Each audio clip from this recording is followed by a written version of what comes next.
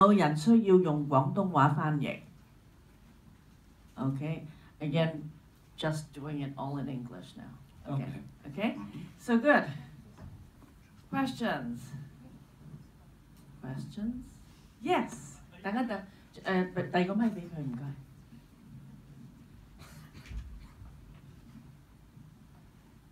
Hi, Mr.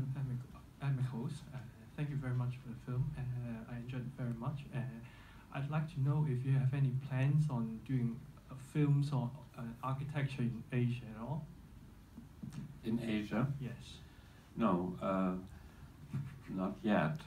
I did something for another film called The Airstrip in Saipan, but this is very strange. I wouldn't call it architecture. It's an airfield where the atomic bomb bomber plane started from in the Second World War, and it's an American landmark now in the jungle, and and I filmed something on the island of Saipan, but that has nothing to do with modern architecture or architecture I like. It's more what I don't like. Thank you. Another question? Another question? Good. Third row. Again, thank you very much for this beautiful symphony. I know you know what I'm talking about, and I have one question. When I see it the second time, the second time? Yeah, well, I mean, the second time in the Cynic, I saw the dialogue. Yeah. In the dialogue, when they talk about the notebook, did you actually plot the notebook on that blank showing screen? No, it's After Effects. Yeah, but it's your notebook, right? Yeah, a series of my notebooks. Yeah, I think I forgot the question at the end of dialogue, but no, it reminds me now. Now you saw the empty space there. Yeah.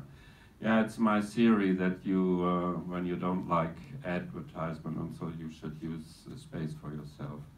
So that's in other films too. I add, I put my own stuff on the advertisement planes. Yeah. Great.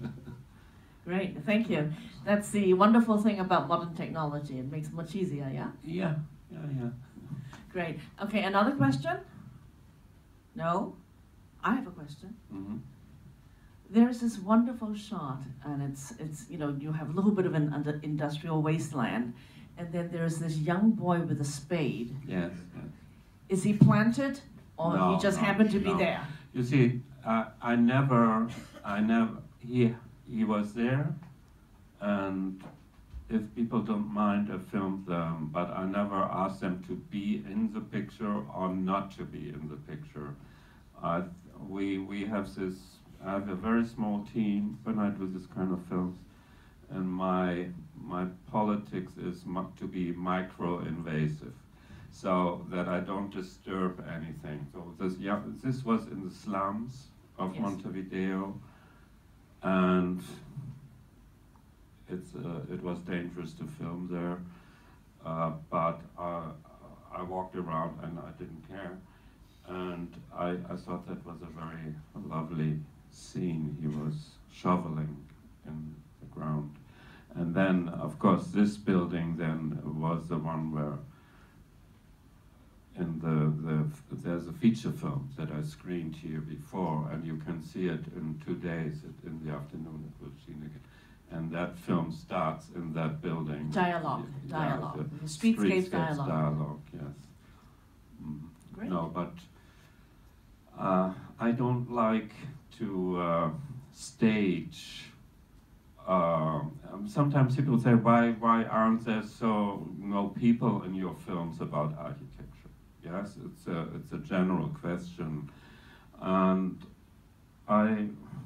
for me.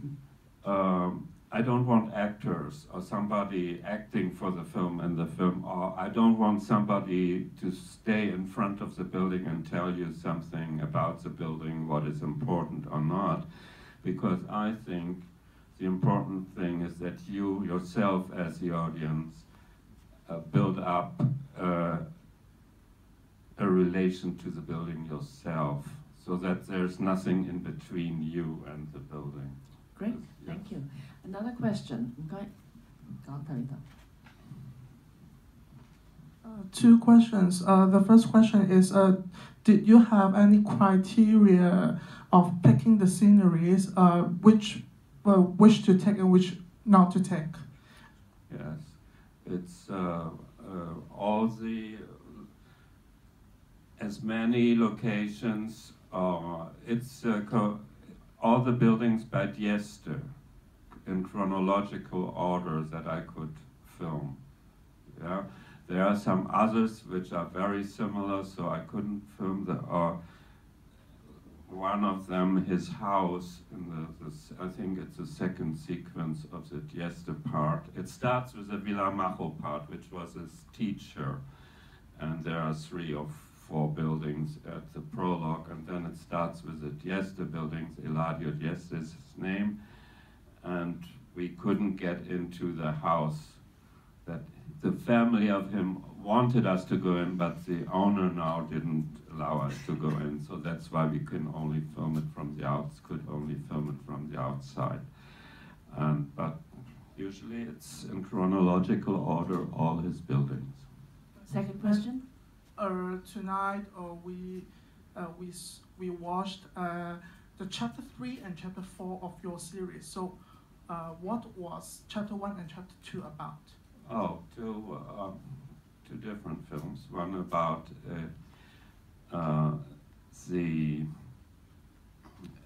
they form a little group, and I all finished them last year, so this year. And of course we can't, it's impossible to show them all 4 together always. But they premiered all at the Berlinale this year. But the second film was about the Samuel Emigholz, which is a kibbutz architect in Israel. He built like the social buildings in kibbutzim in Israel in the 40s till the 70s. And that's actually in the dialogue film, the 2 guys talk about it. It's not exactly, it's social, it's a product of, I would call it social modernity, with socialist ideas behind it. I found that very interesting when I visited all these buildings in the kibbutz. And the first film is a film about music. A group, Kreidler, it's called, recorded their album in Tbilisi in Georgia, and I always wanted to do that, to record a working process, how a musical album comes into existence. And I did that in the recording studio, and then I filmed a lot in Tbilisi, in the town, and I filmed, and there I integrated a lot of my notebooks too. So it's a totally different film. The Emigholz film is a little bit like this film, like chronological order and a work of one guy, like a catalog. Great, thank you. Another question? No questions? Oh, good, we have questions at the back. We have 2 questions, one and then the other. Hi, thank you very much for the film. I'm just wondering, because Dieste is kind of almost a very hidden and almost obscure figure, even within the architecture circles. Yes. How did you get an interest in him, and how did he get into your notice? Yes. Well, this film is a part of a long series of films about architects and architecture. And Dieste, for me, so I did films on Louis Sullivan, on Adolf Loos, on Robert Maillard, and Pierluigi Nervi, and so on, and Rudolf Schindler and Bruce Goff. Almost all of them are quite not so famous and not so known, but they're kind of founding fathers, I think, and let's say Robert Maillard, the bridge builder. He developed in a very short time the whole vocabulary or grammar of building concrete bridges, and now you see a lot of bridges that look like him, but he developed that. So I'm interested in, yeah, maybe people behind the so-called modernity who founded something, and Dieste is for me more or less a civil engineer too. So like Robert Maillard and Pierluigi Nervi, for example, they didn't like the word architect, they wanted to be civil engineers. And I'm very interested in their ideas too. So, and I came about his film, I made this film, The Erste, that I filmed in Saipan, and I filmed in Buenos Aires, and then a friend of mine told me about. So I went to Montevideo and filmed 2 buildings there, and then I decided this is so fantastic. I never saw such elegant and thin shell structures, so I thought I want to do a whole film about him.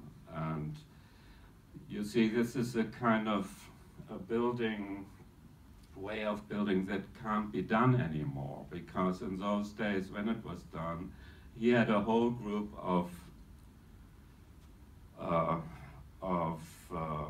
work bricklayers and concrete workers who were able to do this kind of work, and he had a completely refined technique to do the construction, the wooden construction that you have to do when you do it. And then he developed this technique of building these they're actually these tiles with the concrete are actually load bearing. They are not like ornaments or something. They are the actual structure, you know. And I was interested in that. And when a lot of people are surprised about these structures because they're not very well known. I know that. Great, thank you. Second question? Hello. I have watched the first film and then the second one. Basically, I'm not making any question, but I feel quite interested to say that because for the first film, you try to inject some memories, some of the interpretation into the space, which give me an insight in a different way. And I can associate some of the scenes with certain interpretation. When I look into the second film, when we get along with the same scene, I try to have some special feelings about that. And however, the second film is much more about the reality, how the human use the space, how are they reacted. In the first film, you try to use different angle to particularly have the character to react to the space, but in reality, according to the scale and the way of people using it, is quite not associated with that. So how do you feel about, or how is the citizen or the people there reacting to the buildings, or how do they feel about the buildings? You mean to the film or to the buildings? To the buildings. To the buildings. Well, you see, it's a very, most of them are like factories or churches, the same style, and this was so amazing for me that we have the same building styles for like churches and factories and official, and then bus stations, and they are in use. They are totally in use today. You see that now, and that's what I like to show too. They're in different stages of some people can't keep up with them because in the time they get destroyed in time. Some of them are very well kept, and I like to document that too. That's why I, for example, always make this a title in between the name of the building, when is when it was built and when somebody came along and filmed it. Because, for example, in 20 years from now, this will be a film about the buildings, but about the time when it was filmed too. I made a film on Louis Sullivan buildings in the Midwest of the United States in 1995. And when I look at it now, it looks already like an historic film, because everything looks different, the cars, the people, so it turns into a kind of monument of something. And I made a long film on the works of Bruce Goff in 2003. Some of the houses are gone because of Hurricane Katrina or something else. So these kind of films, for me, turn into kind of monuments about architecture, and I was very glad that I could do them, and it's a lot of fun to do them, I must say so too. Great, thank you. One last question. One last question. 1, 2. Oh, wait, how about me? Maybe I can ask my question then. Okay, I'll ask my question. While watching these wonderful shell structures and the curves and the arches, I suddenly was struck, and this is because of the second time watching it, I also watched dialogues before, that our screen is rectangular. And so in that way, it really restricts the composition of all these curves that you have inside. So it becomes this amazing juxtaposition or dance between lines as well as curves. I mean, I'm sure this is what you intended. Well, I intend to do very good and composed images. I construct, you see, sometimes I don't care about horizon and vertical, and because I think nothing can fall out of the picture, but the picture itself has to be perfectly composed and constructed. That's why I do the camera myself.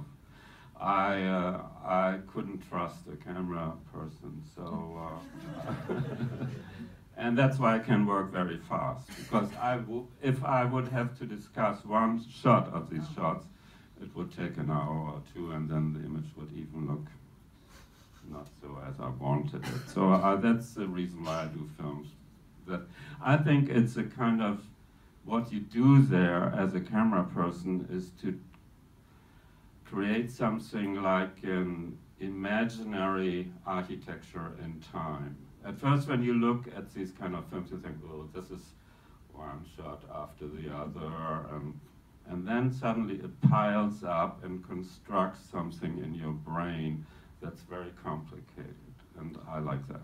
And thank you. And also seeing both films, I hope those of you who did it, earlier this evening and just now, you actually suddenly see the levels of memory of what you had and how they build one on top of the other.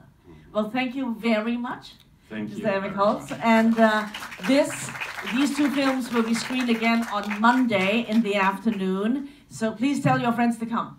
Thank you. Good night. Thank you.